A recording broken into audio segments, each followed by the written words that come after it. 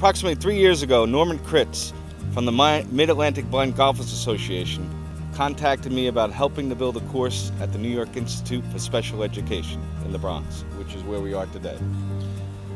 The Mid-Atlantic Blind Golfers Association is an organization of volunteers that provides golf instruction to the blind and visually impaired youth. Norm has been with the organization since how long? 1992, Norm? 92. Yeah. That's a long time. Today we have representatives of the organization in addition to Norman, and I'd like to introduce Mario Tabia, the president of the organization, to speak a little bit about it. Thank you very much. As I said, I'm president of Mid-Atlantic Blind Golf Association. Pride and joy, our crown jewel, is really our junior blind golf program, headed up by Norman Kritz, Gil Kaysen, and now Mike Malloyd. And today we're honoring one of Norm's biggest passion is to build a golf course on the grounds of blind schools. And this is what we're here today to honor. A privilege for me to be here and be a participant of this. Thank you very much. This is really the day we've all waited for 3 years, as Ken was saying. The visionary of the course is our friend Norman Kritz.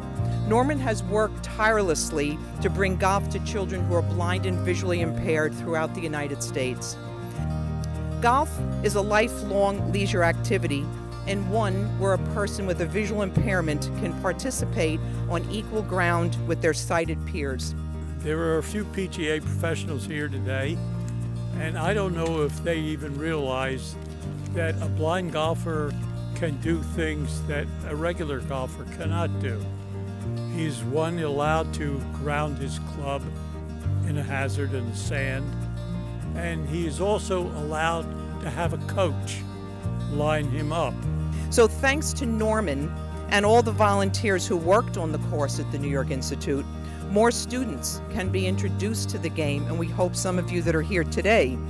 It's not just the skill of playing golf that's important, it's the social aspect, the desire to improve, the opportunity to be with other people and to show people that you can do this. And I think that's what we're all about here at the Institute. And what Norman's trying to show is that anyone who's blind and visually impaired can do whatever anyone else can. So Norman is the backbone of the course here. And I also like to thank Ken, who's been our coordinator throughout this.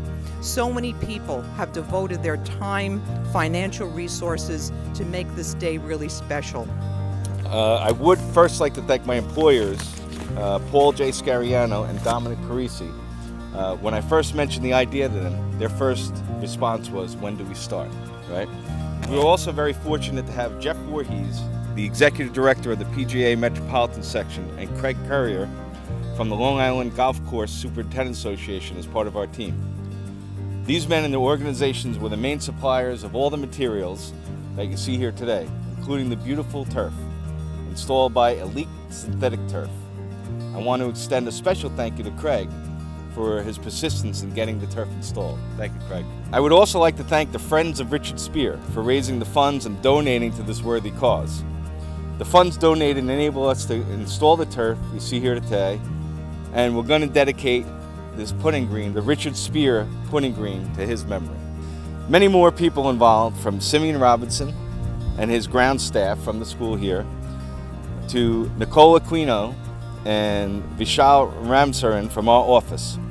Please forgive me if I didn't mention anybody specifically by name, but it's, as they say, it takes a village, and here we are today. So lastly, and most importantly, the vision realized before you today is due to the dedication and determination of one man, Norman Kritz. Through Norm, hundreds of blind and visually impaired children have been shown how their obstacles came to be overcome and their potential realized. Thank you very much, Norm. It's my privilege and honor today to dedicate the course, the Kritz Link for the blind and visually impaired. Yes. Yes, for you, my friend. You deserve it. Wow. Yep. And we intend to hold our first clinic soon, right, Norm? Okay. Couple of weeks, couple of months. So again, the intention is for the children at the school to enjoy the game of golf, but we also want to bring it to the broader community, and through the Mid-Atlantic Blind Golf Association, put on some clinics. And the clinics typically are Saturdays during the summer and the fall. And we invite the broader community, and Bernadette has been extremely generous in allowing us to do that and bring the golf to all.